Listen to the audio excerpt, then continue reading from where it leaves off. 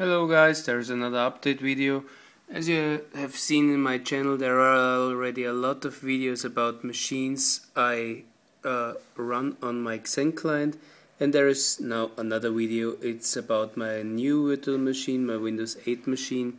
I downloaded the beta today from the Microsoft site.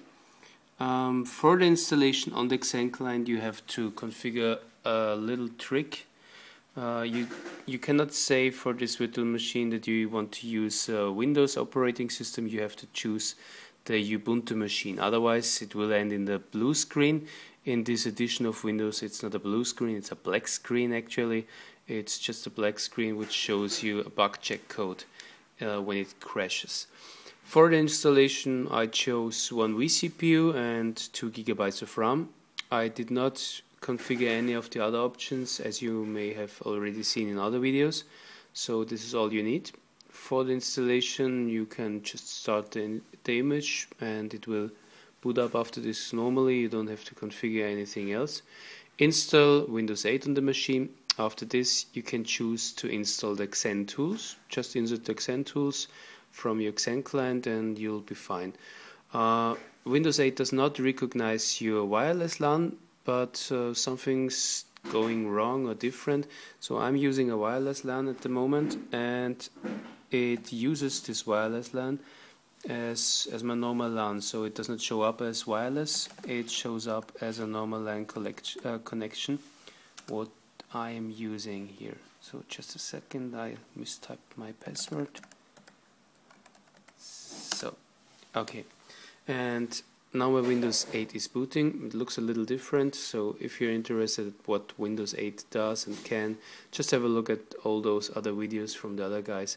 I just want to show you the performance on the XenClient. So, for example, let's choose application here on the left pane. Just a second. What do we have here? For example, let's open Paint Play. Paint Play is the new Paint, as far as I know. And down here you have the colors you'd like to choose, and you can draw in here, and with the Windows button it swaps back to your graphics and to your patterns.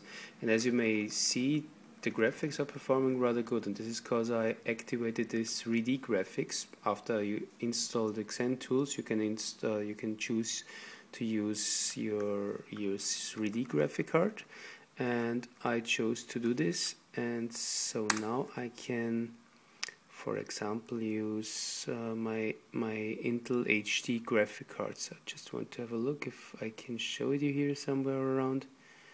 No, it was on the desktop here. So you just also get back to your normal desktop, but you cannot do anything.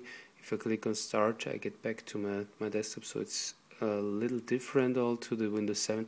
But here is what I wanted to show you. I'm using at the moment my Intel HD graphics card from my Dell notebook, and it's working really good. So I just show you another app which is available in the default configuration of this Windows installation, which is Aircraft. Aircraft is just a demo app to show you the 3D graphics. It's nothing special. It actually tells you how to fold a paper plane, and you can paint on it, and you see the 3D graphics are working very well. Yeah, so this is just a little review for my XenClient with Windows 8. Oh, there's something I got to mention. If you activate 3D graphics and boot it, you have not the possibility any longer to press Ctrl-0 to get to your DOM0, to your XenClient. Otherwise the virtual machine will hang up, and with this also your XenClient will hang up. The only way to get out of it will be to force shut down your notebook or your computer. So if you want to get out here, you have to choose log off, and afterwards you can shut down or hibernate this machine. And this is the only way to get out of this machine again. Any other way will bring you in a stuck, and this will have to force shut down the machine. If you have any questions, just ask in the comments. I will try to help you if you have any troubles with this machine. So subscribe to my channel and stay tuned. See you.